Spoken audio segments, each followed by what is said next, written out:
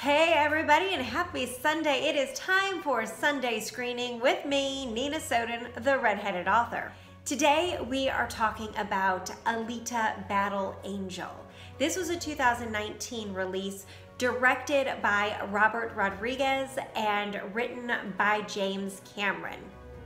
Everything James Cameron touches turns to gold, so I should not have been surprised that this one would as well. All right, we've got Rosa Salazar playing Alita, Christoph Waltz playing Dr. Dyson Ito, Jennifer Connelly, we've got Mahershala Ali, and Keean Johnson. I think I'm saying that. Maybe it's Keean. Maybe saying that right or wrong, I'm not sure. This is an action adventure thriller and it's about 122 minutes long. All right, let's jump right in. This is the IMDb storyline. Alita is a creation from an age of despair. Found by the mysterious Dr. Ito, while trolling for cyborg parts, Alita becomes a lethal, dangerous being. She cannot remember who she is or where she came from. But to Dr. Ito, the truth is all too clear. She is the one being who can break the cycle of death and destruction. But to accomplish her true purpose, she must fight and kill. And that is where Alita's true significance comes to bear. She is an angel from heaven. She is an angel of death. All right. Okay, the description alone sends chills down my spine. I love it. So here's my 2 cents. I gave this a 4.333 star rating.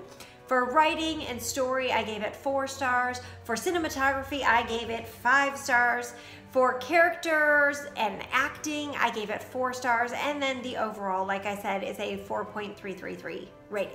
So let's talk about writing and story first. Again, I gave this 4 stars for writing and story. This movie is based on a graphic novel series by Yukito Kishiro. Now, I haven't read the graphic novel, but so I can't really compare the movie to the graphic novel. I am just reviewing what I saw on the big screen, and I personally think that James Cameron did an awesome job with the script, with the adaptation, and that Robert Rodriguez, he was exactly the right director to bring this story to life. Right from the start of the film, you are just swept away in this mysterious, dangerous new world where nothing is as we know it today, except for the societal struggles of classes, which are all too familiar in our daily life. Sure, they take on a completely different viewpoint, they take on a completely different image than we have here today, but the struggles are still the same. The only thing I really had a problem with when it came to this storyline was the unnecessary and unrealistic romance. I didn't really believe the relationship between Alita and the local boy that falls in love with her, Hugo. Okay, with cinematography, I gave this film 5 stars, and I don't usually call out the cinematographer by name, but with this film, it was so much fun to watch, and the images that Bill Pope gave us were astounding. The world that he created on film was truly beautiful, and the effects, amazing.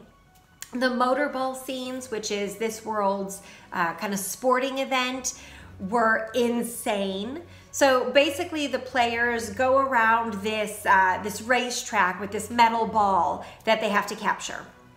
It's violent, it's fast-paced, and it is so exciting. It's like roller derby meets basketball meets dodgeball meets mega wrestling fighting, and it's insane. As a moviegoer, I was drawn right in. I was on the edge of my seat. I was captivated with every single second of it. The visuals in the world are also insane. And the fight sequences are insane. And I loved the strong female character. But I think that Alita is a character that all moviegoers can relate to and can enjoy. Not just as women who like strong characters, but I think that with her physical abilities and her ability to shift from I'm not sure who I am to oh my god, I have this connection to this body I've just found to badass fighter, I think that she can be relatable, and yet she could also be intriguing and different for any moviegoer. Okay, characters and acting. I gave this 4 stars. Rosa was phenomenal as Alita. She's our lead actress playing this cyborg character of Alita, and the special effects associated with her character were astounding. They were so believable and so true to life, and you felt like this was her. This was her body. I just astounded. I will definitely be checking out more of her films because I don't believe that I have seen her in anything. And if I have, I haven't really noticed her before. So I will definitely check her out. Now, Christoph Waltz was good as Dr. Ito.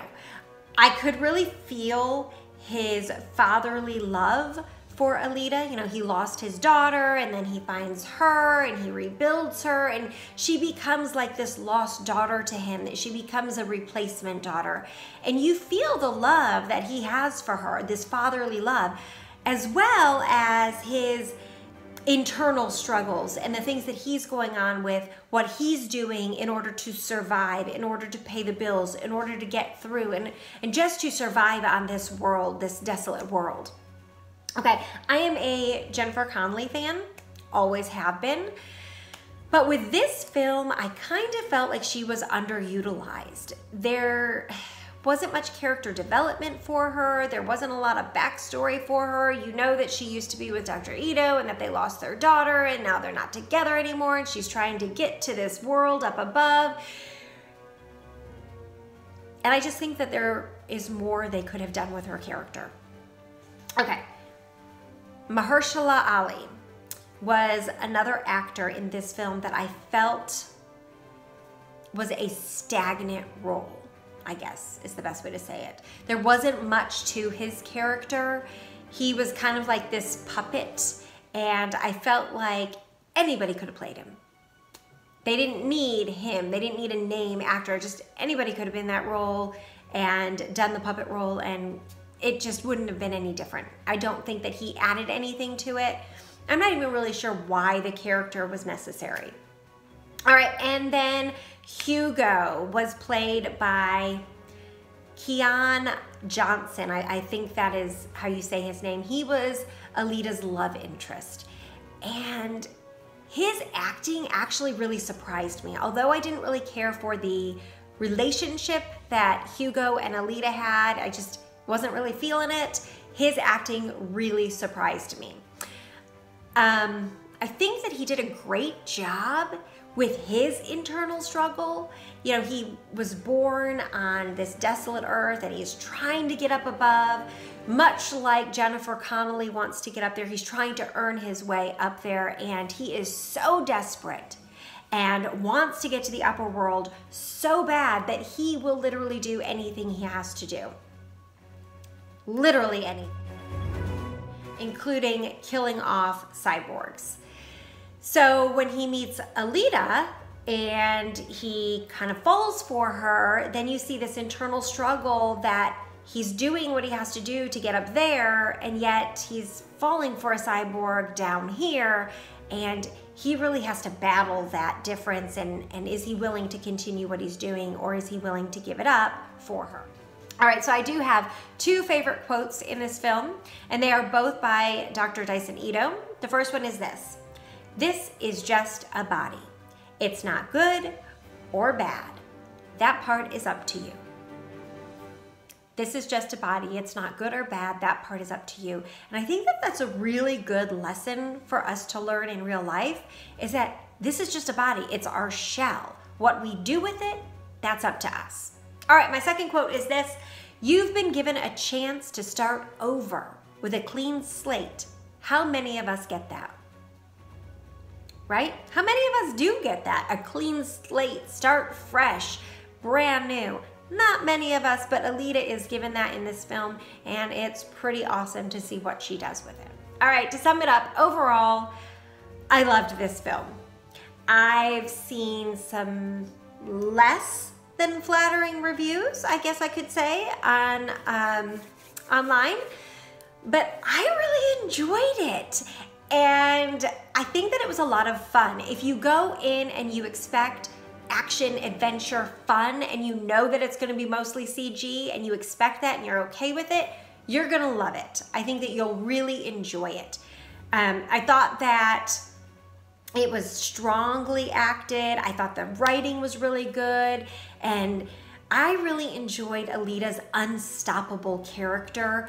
And that's what you get with her. You get this unstoppable, can't be beat, she's gonna win type of character. And if you're okay with that, then you're really gonna love this film. So have you seen Alita Battle Angel? I would love to know what you thought. Comment below and let me know if you've seen it, and if you have, what you thought of it. If you haven't seen it, why not? Go out, watch it, then come back here and tell me what you thought of it. All right. That is Sunday Screening for today with me, Nina Soden, the redheaded author. I would love it if you would click like down below and subscribe to my channel if you haven't already, and click on that bell below so that you're always notified when I post a video. Until next time, enjoy the movies.